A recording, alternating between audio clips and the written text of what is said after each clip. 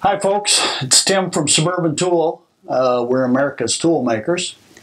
We're here today to walk you through how to get the constants and how to set up your compound sine plate. We have that information on our website. We've had some questions about how you find it on our website, so we just thought we'd walk you through that real quick. It's pretty simple.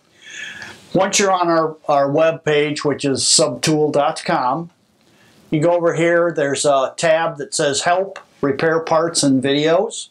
If you click on that and go down to How to Use a Sine Plate, it brings up another little pop-up window up here. You have your choice, Simple Sine Plate or Compound Sine Plate. Let's look at Compound. First of all, it gives you a nice little graphic here of what everything means. You know, as far as angle A, angle B, you know, which gauge stack 1, gauge stack 2. So all that is explained. And then we have a nice little calculator here.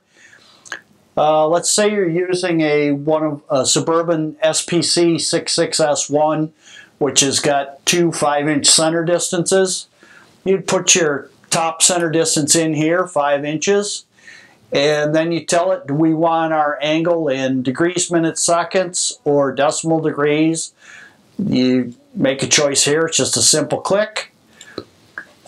Come down here, the workpiece angle to set. Well, let's say that our top angle is 22 degrees. Then we're going to input our bottom center plate distance, which again on the SPC 66 is 5 inches. And let's say that you know that your center distance isn't exactly 5 inches. Maybe you've measured it and found that it's, you know, a little bit more or a little bit less. You can put in your exact distance if you need to be that accurate in your angle setting. Then again, choose decimal degrees or degrees, minutes, seconds, and you set your second angle. So let's say that was going to be 30 degrees. Down here, calculate your gauge block stacks. Oh, and we made a mistake already. Angle to set A is not in the correct format. Oh, 22 degrees, 0 minutes, 0 seconds. 30 degrees, 0 minutes, 0 seconds. Then it comes right up and it tells us our gauge block stack for the top sine. It's right there, 1.873033. And our bottom gauge stack is right there. And the true angle of our compound angle, I'm using the wrong hand to point again, sorry. The true angle of our compound angle up here at the top is actually 28.160582. So that's a nice, easy tool. It's easy to get at. Again, it's Help, Repair Parts Videos, one click. Choose whether it's simple or a compound. You can fill it in right online.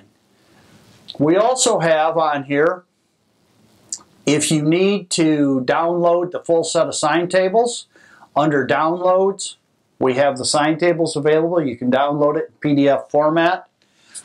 We include one of these handy little sine table reference books with every sine plate that we send out. If you've lost yours or if you'd like an additional copy, drop us a line. You can drop us an email, go on our website and just request one. We'll be more than happy to send it to you. The sine tables are also in the back of our master catalog. Again, if you'd like a copy of the catalog, let us know. We'll be more than happy to send it out to you. And just recently, with the advent of smartphones, we now have a sine plate app that you can download off the Google Play Store. And it's free, folks. If you want it, just download it and use it. It's, again, it's the same thing. You can set for simple angle or compound angle, and it's all fill in the blank. Whether you want decimal degrees, degrees, minutes, seconds, it's up to you and your particular requirements. And it's all right there. It'll do the calculation for you. You know, it's just one of the many things that we do to make your life easier here at Suburban Tool. Again, I'm Tim Allen, the Suburban Tool. If you have any questions, feel free to call us, email us, go on our website, subtool.com. We're always here, and we're always happy to help, folks. Bye.